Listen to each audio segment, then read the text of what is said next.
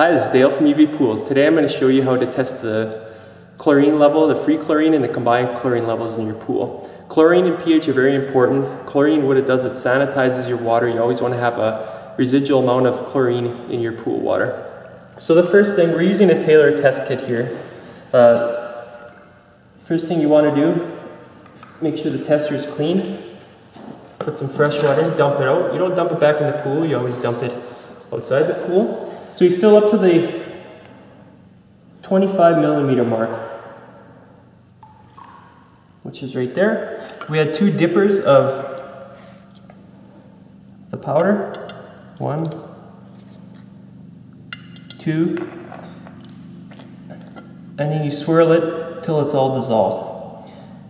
So if there's chlorine in your pool, the sample will turn pink. You can see that it already has turned pink. So the next step is we find out how much chlorine you have in your pool. So that's dissolved now. So what we do is we add this reagent and we count the drops. So each drop is 0.2 parts per million. So we added 0.2, swirl it. So what will happen is this will turn clear once we reach the chlorine level.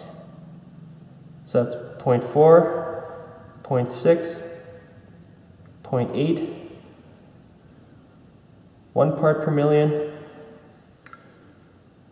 1.2 parts per million,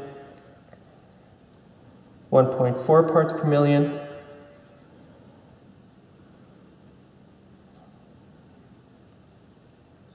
1.6 parts per million.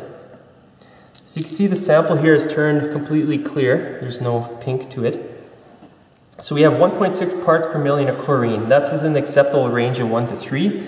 Next thing we do is we're going to test the combined chlorine. So we had 5 drops of this reagent here. 1, 2, 3, 4, 5. Mix it around. And if there's combined chlorine present, this will turn pink. It turned ever so slightly pink. So we'll go back to this reagent, we'll add 1 drop, that's 0.2 parts per million, swirl it around, and it turned clear.